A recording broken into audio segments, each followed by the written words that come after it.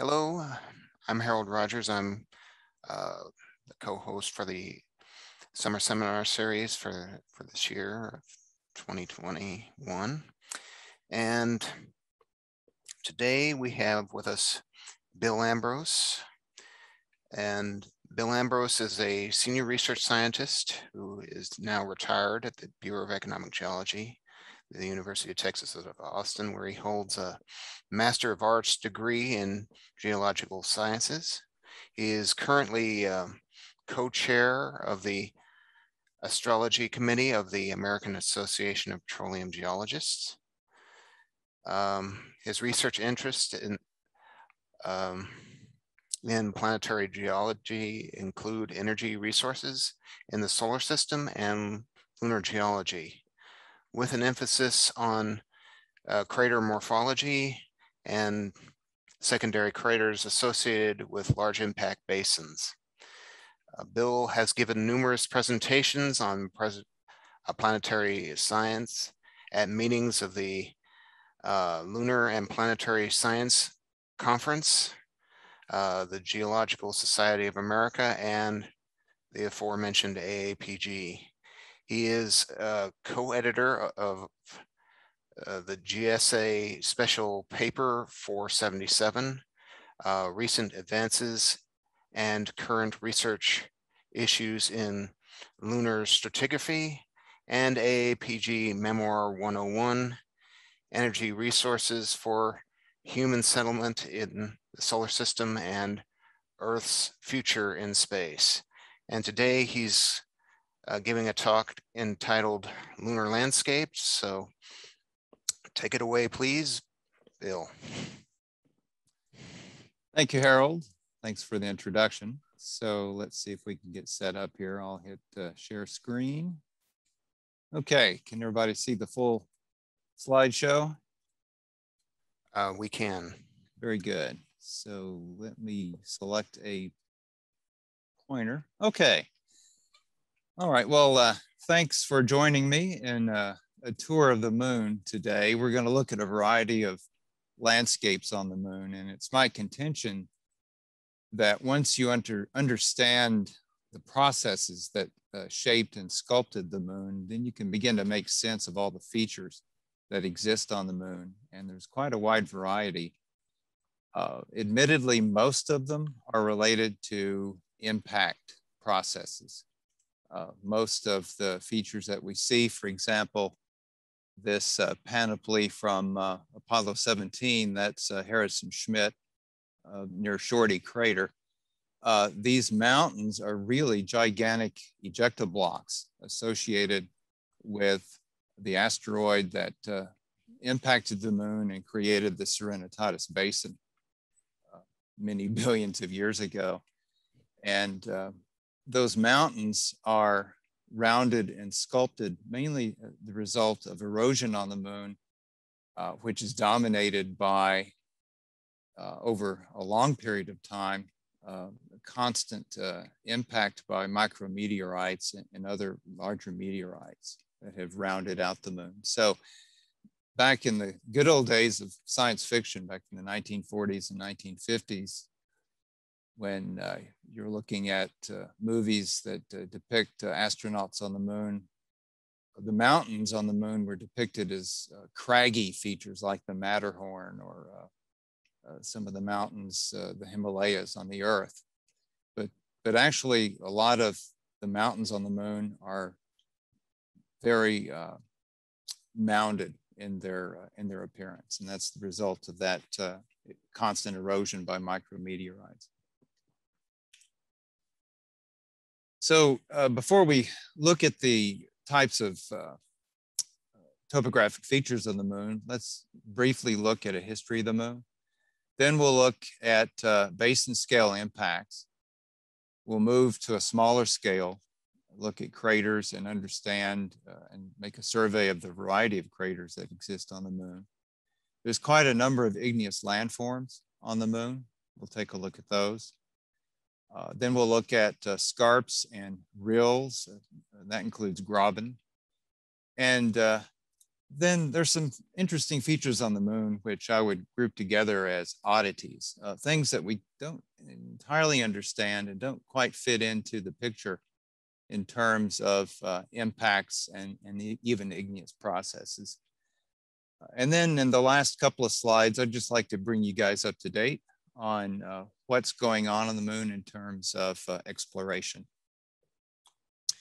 So the moon, most people believe that the moon was created as a result of a collision very early in the history of the solar system of a Mars-sized planet with the Earth. It was an oblique collision as depicted here in this painting, this NASA painting.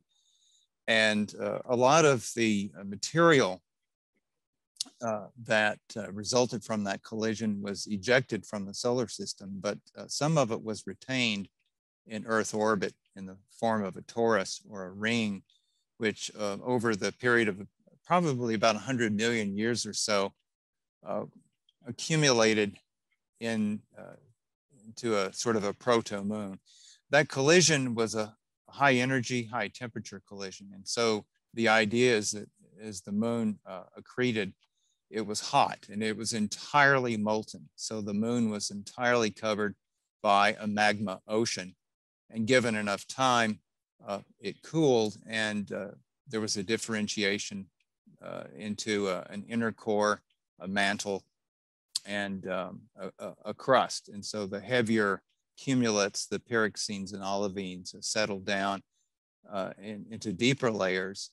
And then the crust was composed of light felsic material, plagioclase feldspar and potassium feldspar and things like that. Later on, the moon began to be sculpted by collisions, mainly from small planets and large asteroids. In particular, there was a period called the late heavy bombardment, and it lasted from about 3.85 to 3.92 billion years ago. And it was probably the result of a disruption of the asteroid belt by Jupiter migrating outward from the sun. And so there were gravitational perturbations that resulted in a lot of material being kicked out of orbit and entering in the inner solar system. And both the Earth and the moon, and indeed all the inner planets during this period of time, were pelted by very large asteroids and created quite a lot of the big basins that we see on the moon. And these basins were eventually filled with basalt because later on, due to radioactive heating of the moon's interior, magma ascended, and then there were basaltic eruptions that nearly filled all of these basins.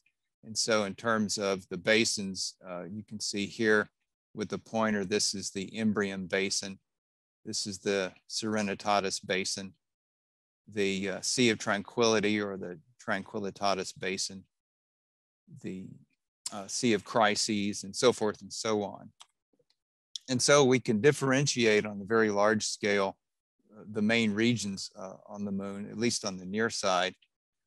Here is Mare Nectaris, for example, and you can see that it's very dark in appearance, and that's because the basin floor is now covered with dark basalt. And subsequent to that, there were impacts of meteors that formed all of these craters like Theophilus here and Fracastorius. Notice that Fracastorius is nearly filled to the brim with basalt flows. So we can begin to see, due to the law of superposition, what the relative time frame was on the creation of some of these features. So first was the giant basin that formed as a result of an asteroid colliding with the moon, forming the Nectaris Basin.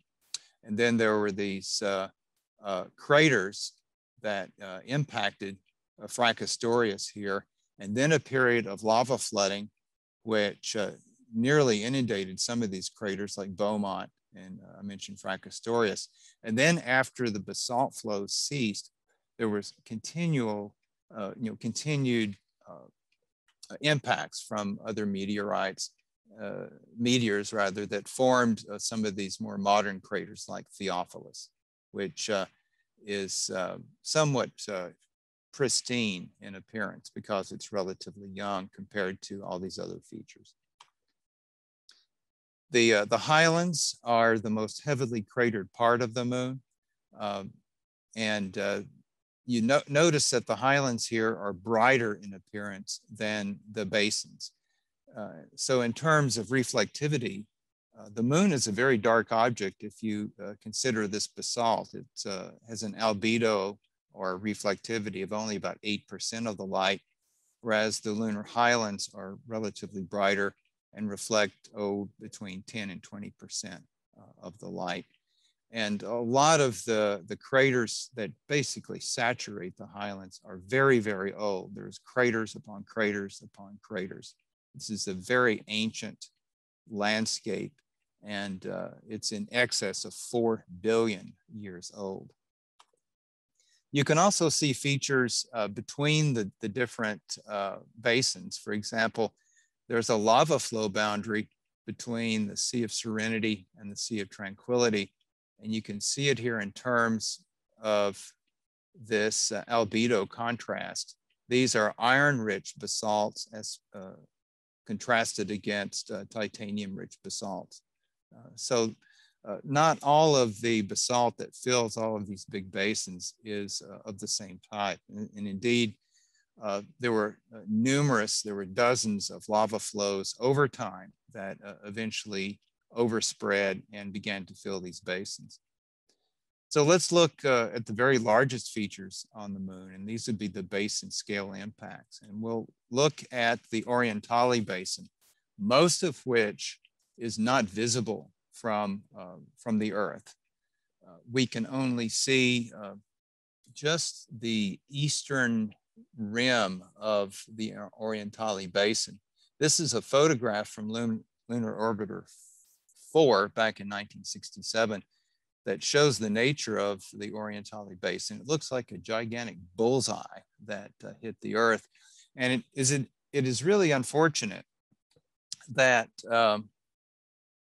we were only able to see just a tiny part of the Orientale Basin from the Earth, because had we been able to see the full basin from the Earth, then I think it would have been a lot more obvious what exactly these big mare were, because this is the youngest, biggest basin on the moon. This was the very last of the big basins to form, and therefore it is the best preserved. And these very large basins are known as multi-ring basins. Looking at this colorful image here, this is a LOLA image. This is from the Lunar Reconnaissance Orbiter. And basically, this is an altimetry map so that the deepest features are the bluest features. So this is the deepest part of the basin. And the topographically high areas are the brighter colors, or the red or the gray. And you can see that it's composed of multiple rings. What is thought to have happened is that after this basin formed, it presented a very large cavity in the moon, and that simply was unstable because gravity eventually resulted in a collapse of post-impact collapse of these features, so that the outer portions began to collapse inward. And you can see here in this cross-sectional view that these basin walls collapsed inward. And you can see that they formed a ring here, and there's a ring there, and so forth, and so on.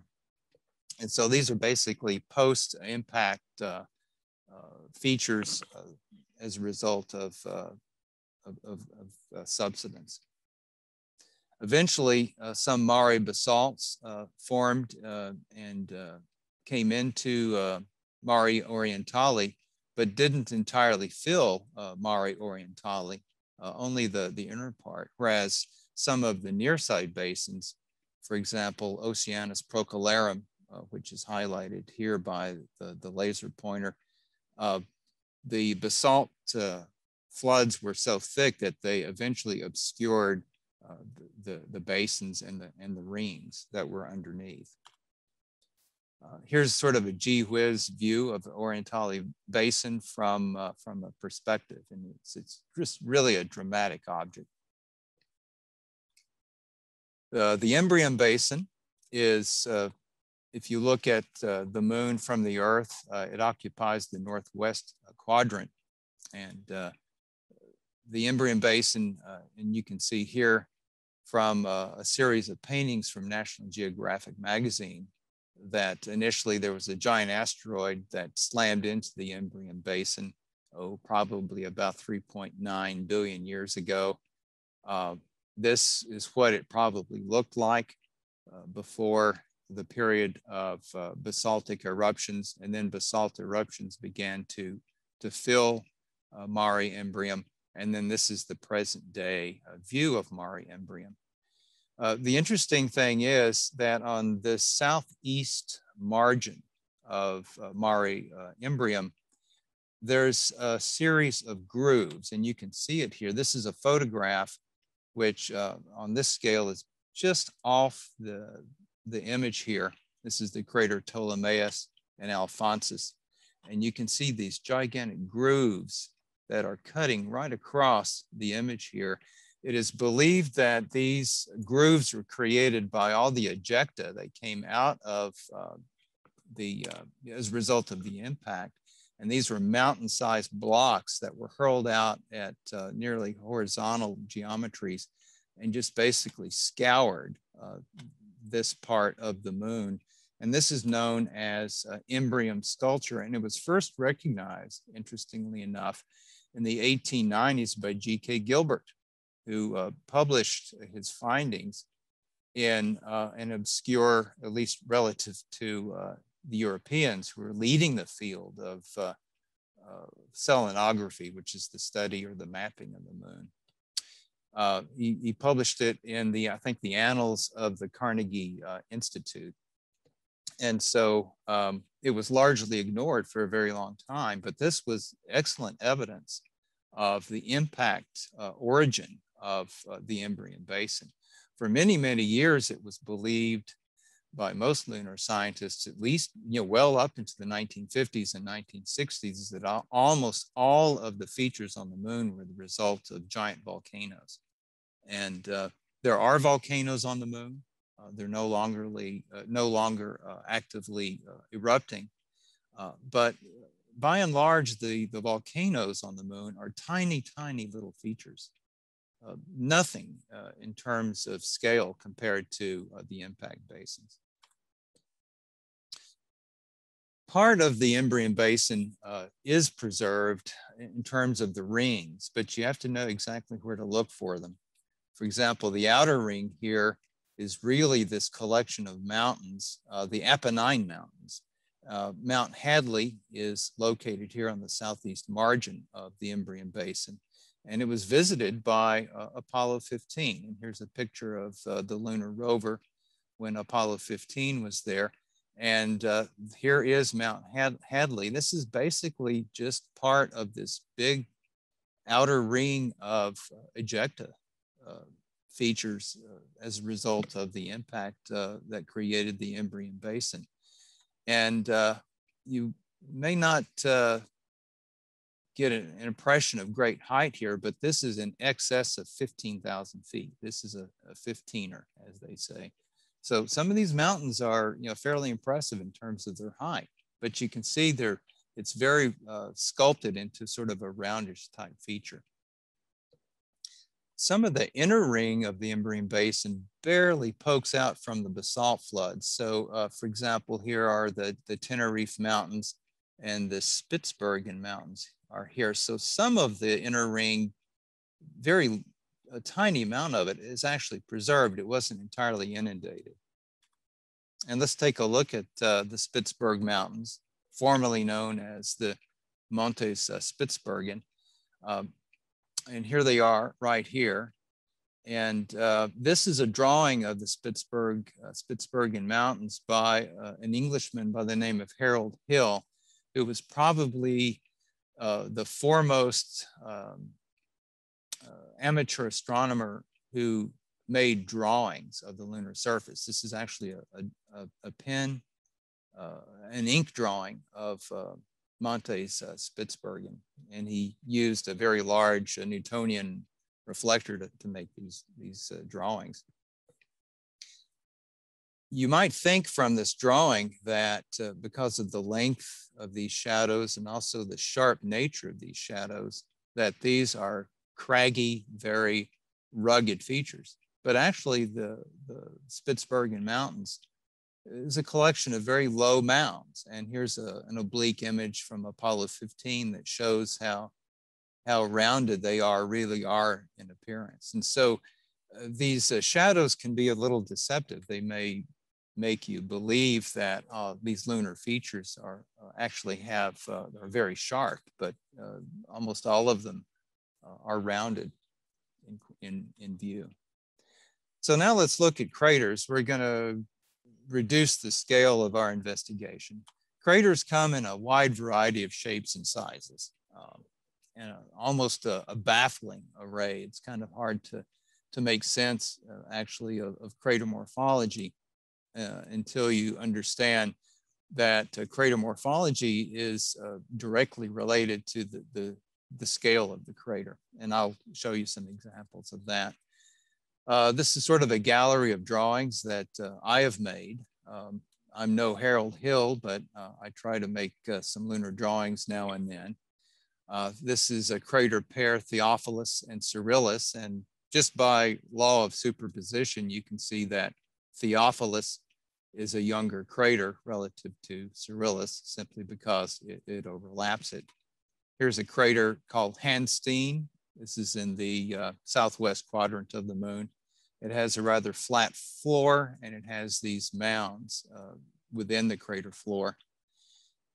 This is a drawing of many, many craters, sort of a crater field. This is also in the southwest quadrant of the moon. And it shows a wide variety of different crater shapes. You have these simple craters here, which are in a very large collection, that are overlapping this greatly degraded large crater called Darwin. And this was named after the author of The Origin of the Species, by the way. And then a crater called Kruger, which is nearly filled to the brim with basalt. And so not every crater is created equal. They have a different type of morphology.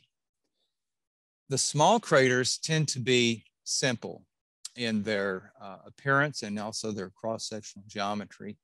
Typically on the moon, if they are under 15 kilometers in diameter, they all tend to be very simple. A symmetrical bowl is their cross-sectional shape. And by the way, they're very easy to draw. I love making drawings of simple craters on the moon. Here's a drawing of Tobias Meyer C and D. This is not too far from the crater Copernicus, and you can see that they're very simple craters.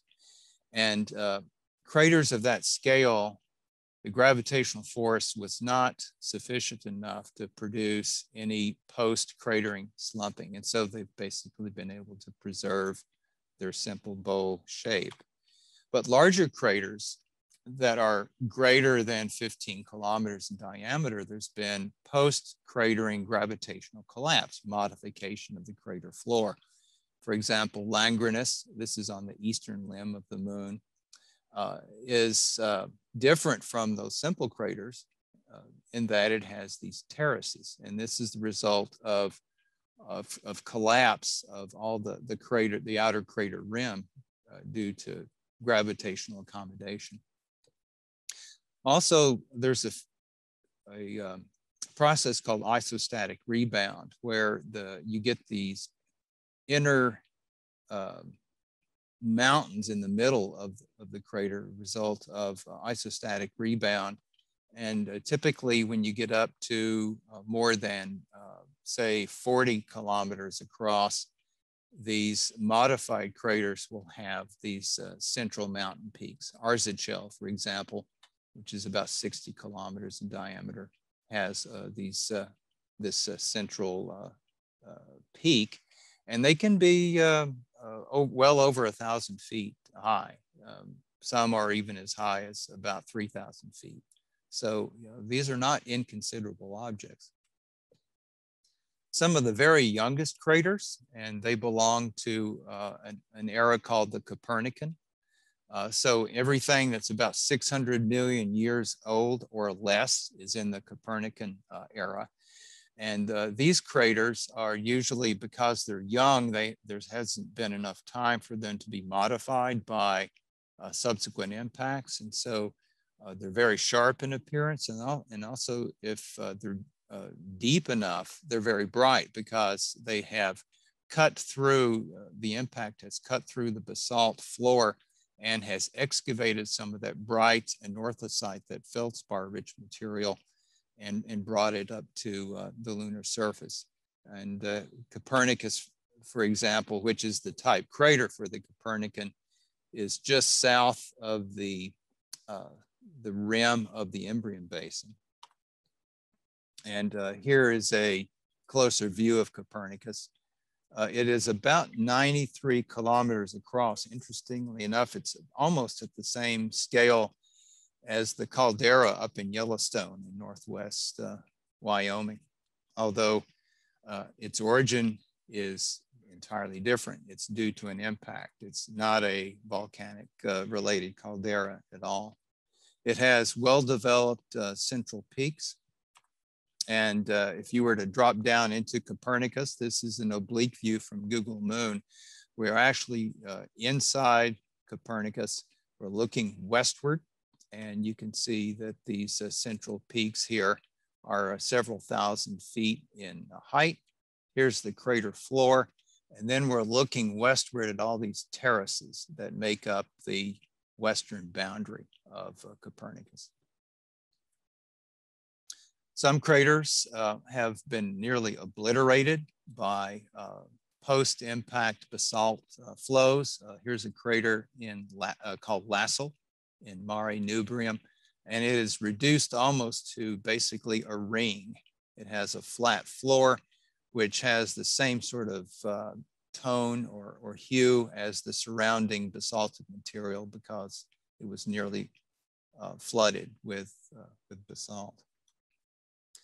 Here's a view of Plato. Plato is in the northern part of the moon on the near side. And Plato has this beautiful, smooth, dark floor. This is all basalt that originally intruded and then extruded or flowed out on the floor of Plato, almost up to the brim. You can see that they're the remnant rim of Plato. And then it was hit subsequently by all these little craterlets. And there's dozens of these tiny little craterlets. And if you have a sort of a modest garden variety telescope, it is a challenge to see these craters. These are all very tiny craters that they're less than 1 kilometer in diameter. But if you have a very large telescope, you should be able to see some of the larger of these craters. There's also an interesting type of crater called a low angle impact crater. So it takes a very low angle of impact to actually produce what we would call an elongate crater. Even at an impact of say 30 degrees, because the subsequent crater is much larger than the impact, or almost all of the craters that result from low angle impacts look perfectly round. And it's not until you get down to about 15 degrees or less that one finally sees asymmetric or teardrop shaped craters that reflect the impact of very, very low angle incoming meteors. And here's some examples. This is Alphonsus B and Abulfeda D. These are both, this is in the central part of the moon as we see it on the near side, and this is from the southern highlands. These shapes have been experimentally reproduced by Don Wilhelms, who passed away recently, Galt and Wedekind, 1978, and also Peter Schultz at the Ames Research Center has an apparatus where he shoots small either pellets or glass beads at very high rates, like a kilometer to a second into sandy substrate, and he's been able to almost entirely reproduce some of these shapes at low angles. There's a real oddball paracraters in the eastern part of the near side in what we call the Sea of Fecundity that had a lot of people puzzled for many years. They're called Messier A, Messier and Messier A. They used to be called William Pickering, who was the brother of Edward Pickering, who was the director of the Harvard Observatory about 100 years ago. This is a very strange pair of craters. They're both elongate, but they have a peculiar morphology. This one in particular, Messier, has this material on its western flank. And then there's this bifurcating bright ray here, which proceeds for many kilometers westward from Messier. And the ongoing explanation apparently is that this is actually the result of only one impactor that came in so low that it actually skipped on the lunar surface and created a second impact before it proceeded downrange. And here is we're looking downrange. This is from a Google Moon perspective, and it shows these oddball paracraters. And then this is the ray that resulted from basically excavation of lunar material to the west. So not too many examples of what we call paired craters that may be the result of actually saltation or skipping on the lunar surface by a single impactor. There are igneous landforms on the moon. Obviously, there are ancient lava flows, but there are also remnant volcanoes on the moon. First, we'll look at some of the lava flows, many of which have been mapped in great detail and were photographed both by Lunar Orbiter and by the Apollo astronauts. This is a photograph from the Apollo 15 mission from the western margin of Mare Imbrium that shows that there's a whole series of lava flows that cut across these so-called wrinkle ridges. These arrows here indicate the direction of the lava flow or the basalt flows that filled the Imbrium Basin. These were very high temperature basalts and very low viscosity basalts. They probably have the viscosity of hot motor oil and moved at a very, very rapid rate of motion. There's no way that a person, had they been there, could have outrun some of these lava flows. Very similar, probably, to the Hawaiian lava flows. This is from Hawaii that shows this sort of braided pattern as a result of basalt flowing out of the cone. There are also what we call fire fountains, and the Aristarchus Plateau, which is in the northwest quadrant of the moon, is a very old, structurally stable area. I'm outlining it here with the pointer, and this is from the Apollo 15 mission. This is the crater Aristarchus, which is one of the youngest features on the moon. It's very bright because, again, the impact that created Aristarchus excavated this bright feldspathic material. But it has these interesting sinuous features here, which we call rills. And originally, it was thought by William Herschel, who observed this feature back in the 1780s. He thought that it was the result of valleys that were carved out on the lunar surface by running water. Now we now know that there was never really sufficient gravity on the moon or an atmosphere on the moon to promote the stable occurrence of liquid water on the moon. And so the theory is that these sinuous valleys were actually carved out by lava flows, that many of which originally came out as fissure eruptions and produced these fire fountains. Here's another example of a rill that's related to volcanic activity. This is Hadley Rill. This is on the western margin of Mare Imbrium, and it shows this wonderful sinuous feature here. By the way, there's the landing site of Apollo 15, and the astronauts actually walked up to the rill and photographed the rill. And so you can see the Apollo 15 astronaut right here. And we're looking at this sinuous rill, and there's the valley right there as we go back. And then there are the mountains, which are the big ejecta blocks that form the margin of Mare Imbrium. Looking closely, you can see that the bank of the rill, you can actually see a little bit of structure here. These are basically horizontal basalt flows that formed these vesicle sheets. So this is all igneous material, lava flows that were then cut into by younger lava flows. But there are also some other volcanic features that we call domes, and they typically tend to be tiny. Hardly any of them are more than, say, 12 kilometers across. These are some of the tiniest features on the moon, and many of them have a little pit at the top. And so these are basically silica-rich igneous domes that are preserved on the moon. And this is the best field is from Oceanus Procellarum, which is this very large expanse of basalt on the western side of the near side of the moon. These are probably like shield volcanoes, although these were probably silica-rich features as opposed to more mafic-rich features that produced the shield volcanoes, but they have probably a similar morphology.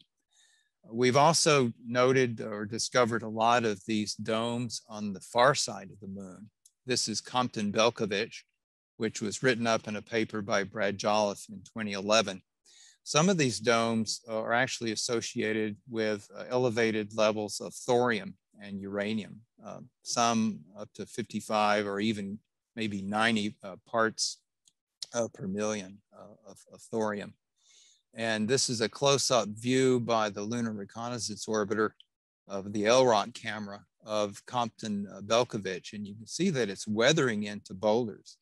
And similar type of weathering, we believe it exists on the Earth.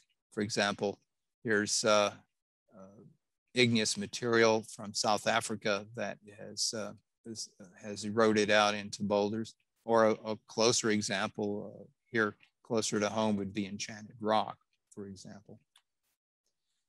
There's also some very peculiar features which we think are some of the youngest features on the moon. And these are irregular mare patches, and many of them are associated with structurally weak areas on the moon.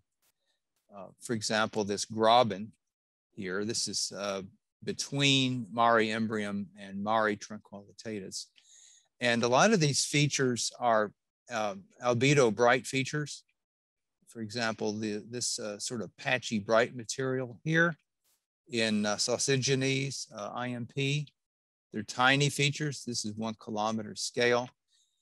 And also within the Sea of Tranquility, masculine IMP, which is a very unusual feature here. Smooth, irregular. It sort of looks like cheesecloth almost, patchy, and hardly any of these features, these bright albedo features, have craterlets, whereas the terrain outside is very heavily has a dense cratering. Essentially, the smoother the material on the surface, the younger it is. there hasn't been enough time for cratering to wipe out and to garden these features. And so it's believed that a lot of these features are only on the order of, say, 20 to 50 million years old. And that's almost yesterday in terms of lunar volcanism, because the last confidently dated basalt flows on the moon are on the order of, depending on who you believe, either 2 billion years ago or about 3 billion years ago, because the moon subsequently has cooled off, but apparently not entirely enough to produce what we call these volatile rich sort of exhalative type deposits. This is not really lava per se, but it's probably the result of degassing or venting of volatile rich material, which is deposited on the surface of the moon. There are also features called scarps and rills. We'll look at the straight wall. This is in Mare Nubium. And this actually is a lunar scarp. And interestingly enough, it's on the eastern margin of Mare Nubium. Many of these features tend to be on the margins of big basins. And so they're probably related to post-impact gravitational settling. And here's a rill that accompanies the straight wall. We believe for many years that this straight wall was probably a very high relief jagged feature.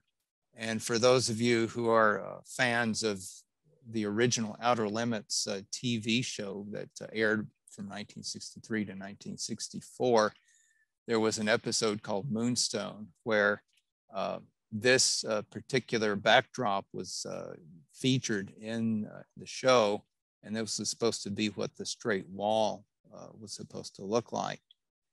But in actuality, it's nothing like that at all. It's a very low relief feature. And I'm going to show you a Google Moon image of the straight wall.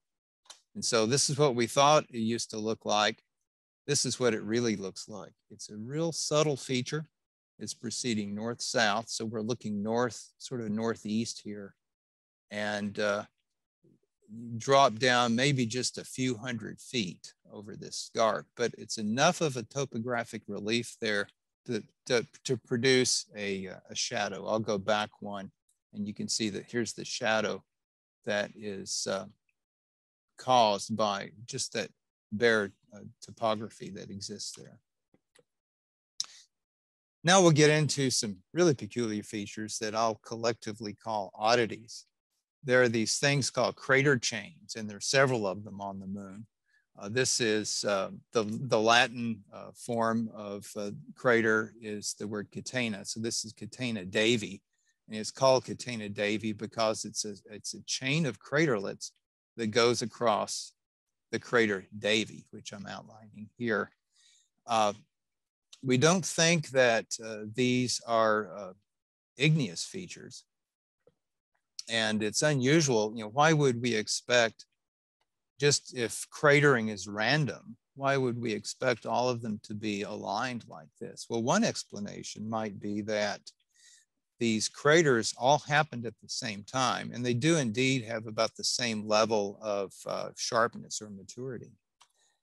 Probably the result of an impactor that strayed too close to the moon and became gravitationally disrupted.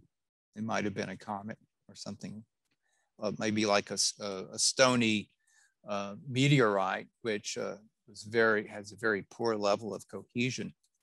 And maybe it would be something like the comet Shoemaker-Levy, which approached too close to Jupiter, broke apart, and then the individual fragments collided into the atmosphere of Jupiter along this sort of arcuate path right through here. And so this crater chain indeed might be a smaller scale version of something like the impact of Shoemaker-Levy 9. There are also slumps and landslide deposits on the moon. This is from the crater Danielle, which is on the northeast margin of the Sea of Serenity. And these are L-rock photographs, and you can see that these are very bright and smooth images, material, which has probably the result of slumping that came down from the eastern margin of the crater Danielle. Now, what produced this slumping? There's several ways to get that. It could just be simple gravitational collapse, or possibly the result of a nearby impactor that created a seismic event that shook up the area and caused this landslide to happen. And it was probably a recent landslide because it's so smooth and doesn't have a very high crater density. There are also some really bizarre oddities on the moon, some of which people no longer believe the origin that was ascribed to them. There was an amateur astronomer named Franz von Gruithuisen, who lived in, I believe, the 1700s and the 1800s, who published what he thought was a lunar city. And he published a paper in which he had drawings of what he called lunar avenues and lunar streets. He actually thought that he was seeing an abandoned city on the moon. Here's a drawing by Harold Hill, I mentioned him before, that shows a lot of these features that Gruithuisen imagined to be a city are actually big scour features, most of which have a northwest to southeast type of orientation. What Gruithuisen believed to be a city was probably that Imbrium sculpture, which I mentioned before, which is the result of big ejecta blocks being hurled out of the Imbrium basin at very low angles and creating these radial valleys that cut across. But even in the 1800s, when Gruithuisen presumed that he had come across a lunar city, there were still quite a few skeptics even then. There's some really oddball features on the moon called lunar swirls, and they just really don't fit the norm as to what these things really are in terms of craters or volcanic eruptions or whatnot. They're typically bright albedo images. They have absolutely no topographic relief whatsoever. They're bright and they're very patchy, and sometimes one encounters, this is on the far side of the moon, these features that form sort of swirly patterns, and that's why they're called lunar swirls. And there are several places on the moon where these have been observed. Reiner Gamma is on the near side of the moon, and it's this bizarre irregular feature that covers this dark basalt, and you can see some of the swirl type morphology on the margin of Reiner Gamma. Here's another example. This again is from the far side of the moon. This is Mare and Genii, and you can see that it really does indeed live up to its namesake of being a swirl. A lot of these features have arcuate geometry. They're less weathered than the surrounding country rock or topography. No topographic relief that really can be detected. But they're also associated, at least most of them, with very weak magnetic fields. This particular one in Mare and Genii is on the order of about 20 nanoteslas, but it does indeed have some sort of remnant magnetic field.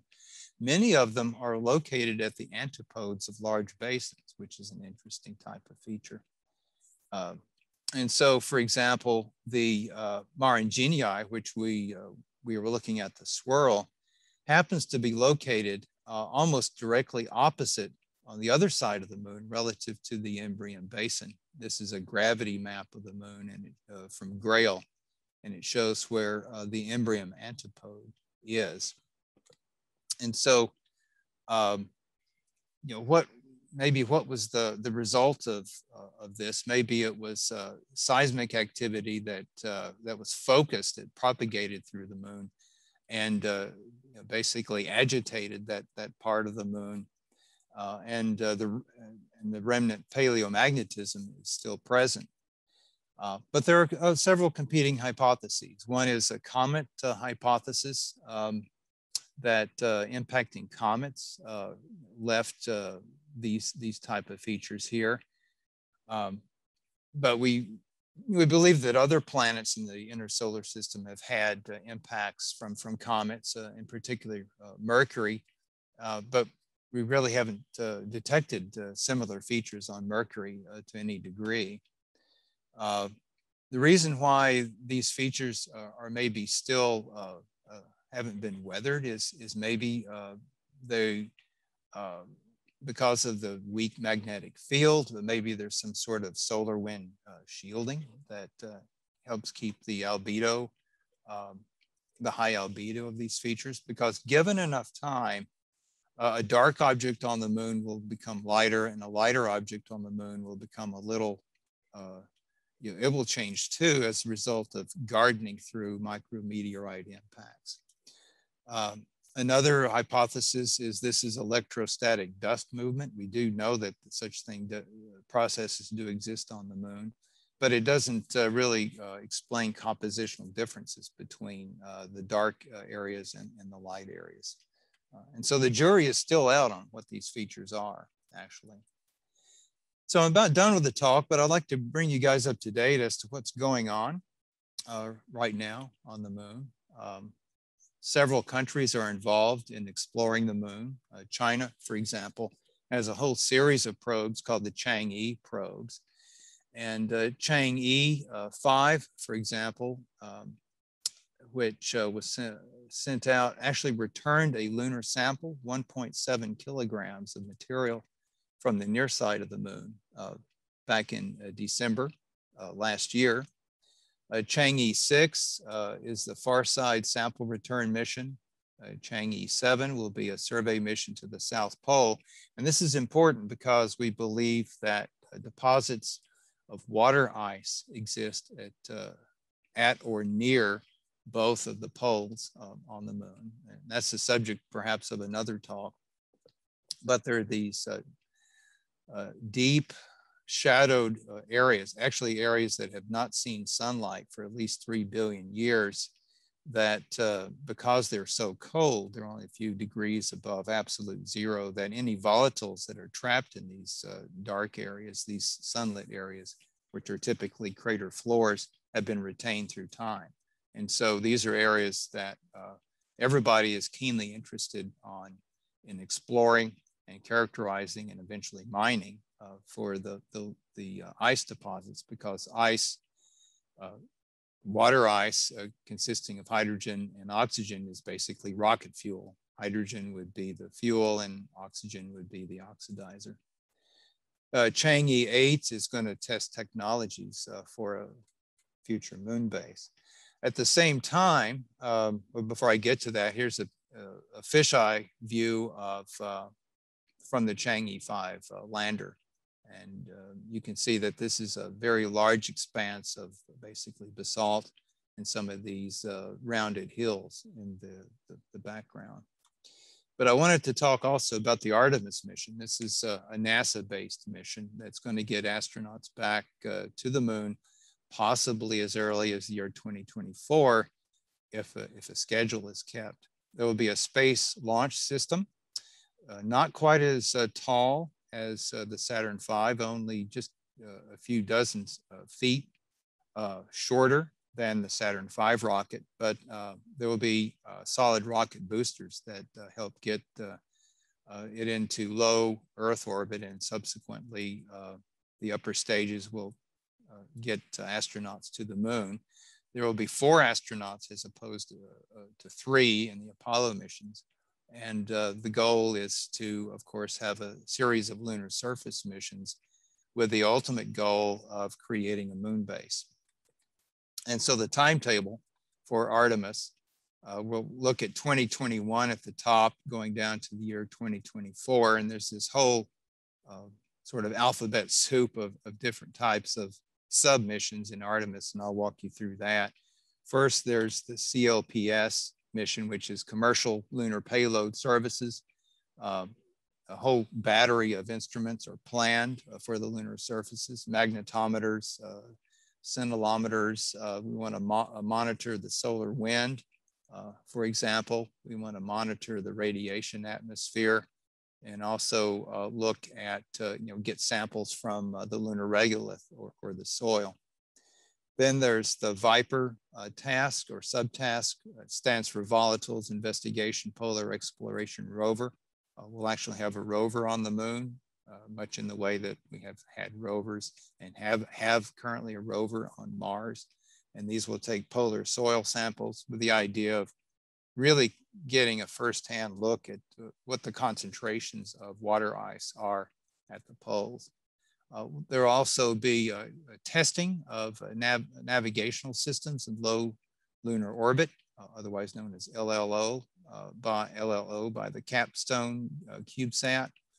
And then finally, an uncrewed mission to test high-speed Earth reentry. This may be as early as the latter part of next year. Power and propulsion element, PPE, and habitation and logistics outpost will follow. We're then starting to get serious about returning humans. And then finally, 10-day crewed test flights, testing navigational, communication, and life support systems. And then finally, in 2024, an actual human return to the moon as represented by Artemis 3. And SpaceX looks like that will be the rocket system that will get us back to the moon. So I just wanted to bring you up to date on sort of a thumbnail sketch of where we are on returning to the moon so that we can firsthand visit these lunar landscapes and all the really interesting features that exist up on the moon. And with that, thank you for your attention, and I'll be glad to take questions. All right, if anybody has any questions, you either drop them in the chat or you can unmute yourself and ask them. There's a question from Robert Reed. Did you say boulder formation by weathering? Yeah, so the weathering is not the type of weathering that we are accustomed to here on the Earth. A lot of weathering here on the Earth, of course, is from wind and rain. Probably the weathering that exists on the moon is twofold. It's a continuing gardening by micrometeorites, subsequent impacts, but also there's a huge temperature differential on the moon.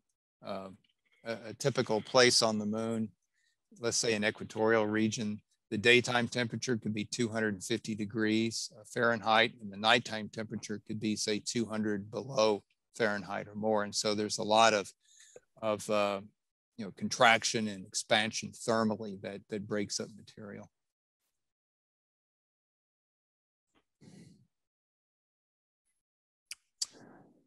Question from Ken Wissian. Can you speak to any differences in crater morphology on icy bodies versus rocky?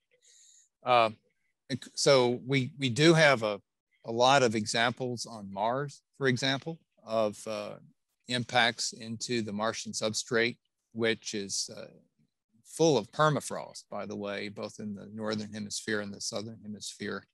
And a lot of the craters into those areas on Mars are very smooth in appearance. And also the interior of the crater has been modified quite a lot. You have mounded geometries and things like that. We don't really have any good examples of craters on the moon in which the morphology was modified by ice, because there probably just wasn't enough, high enough of a concentration of ice in the the lunar substrate to produce any sort of modification. And as a matter of fact, most of the ice that we believe exists on the moon was introduced post-cratering anyway, as a result of maybe ejecta of ice-rich comets or asteroids, some of which fell into these permanently shadowed regions and was retained. Any of that material that came back onto the lunar surface in sunlit part of the moon, the equatorial regions, or so-called temperate regions, that was quickly lost due to sublimation and evaporation.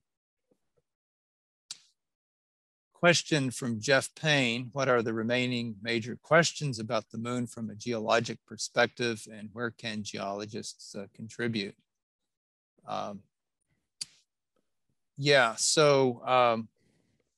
There's still a lot that we don't know about. Why does the moon have such a great asymmetry in terms of crustal thickness? And I didn't go into that. Although I could have, I suppose. The near side crust on the moon is quite thin compared to the far side crust, maybe about 30 kilometers on the near side. And on the far side, the lunar crust is 70 kilometers thick typically, even up to 90 kilometers thick. And so there's been a big asymmetry of crustal thickness on the moon. It may be related to tidal stresses through time, because the moon very early in its history was sort of gravitationally or tidally locked, so that it presents only one face always with respect to the Earth. There are other questions as to where the greater concentrations of radionuclides are. We do believe that there's a lot of thorium and uranium that's associated with silica-rich domes, but there's also very broad expanses, probably on the near side of the moon, where there are elevated levels of uranium and thorium, and we're only talking of say maybe 10 to 40 parts per million. Maybe related to late stage crystallization of magmas. These are known as CREEP, potassium rare earth element phosphorus materials. But we really haven't, we sort of know where they are generally on the moon, but we haven't really mapped them in great detail, at least at the prospectivity level. So that's probably something else that, that can be done.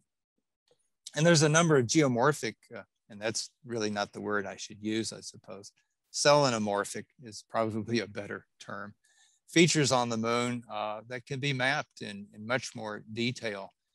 Certainly the LROC camera has pinpointed and shown these features, but a survey team of geologists on the moon could map in great detail a lot of the interesting features that are up there, like wrinkle ridges, which I didn't really get into, and rills, and landslide deposits and things like that. And I know that I can speak, and I'm sure Jeff agrees with me, that we have a dedicated team here at the Bureau that has mapped a whole bunch of coastal features in the Gulf Coast, and they can use that expertise and take that to the moon.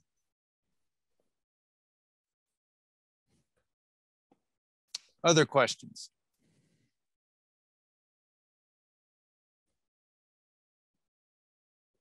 Any answers?